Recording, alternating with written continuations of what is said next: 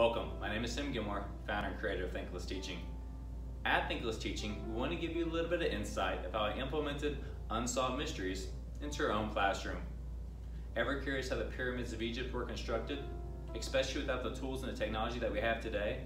Well, during the STEM Innovation Project, your students will gain perspective not only how the pyramids are built, but they'll also get a feeling of the teamwork and the struggles that must have had to happen in order to build such beautiful pyramids. So, what do you need for this project?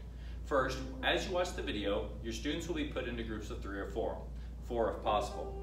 Next, they'll be given 10 red solo cups, 1 strand of yarn that is 12 foot in length, and 1 rubber band. Now, if you're doing this with a younger group, you might provide scissors so they can cut up their yarn.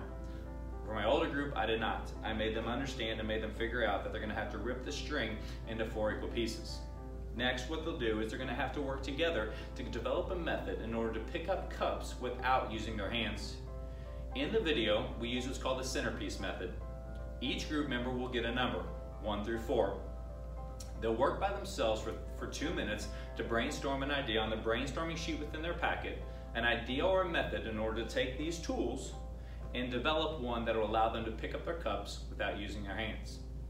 Next, what they'll do, there'll be a stop point within the video, and you'll give each member 30 seconds to share out. That is why it's important to number your students 1, 2, 3, and 4. You let the ones talk first, share out their idea for 30 seconds, 2s, 3s, and 4s.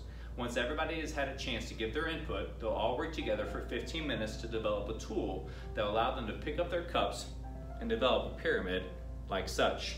So, to give you a perspective on what this tool should look like, what they'll do is they'll take the string and rip it into 4 equal pieces. Next, they're going to tie it around the rubber band. That allows them to spread the rubber band out when they work in a group of 4. They'll set it on top of a cup, suction cup it to a cup, pick it up, and start stacking them.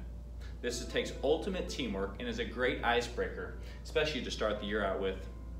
Not only will they understand how the teamwork that must have been necessary in order to build the pyramids, but they'll also develop a poster within this that allow them to research theories and ideas of just how the pyramids were built. We truly appreciate you watching this and hope that your students enjoy the STEM innovation activity. Thanks for your time.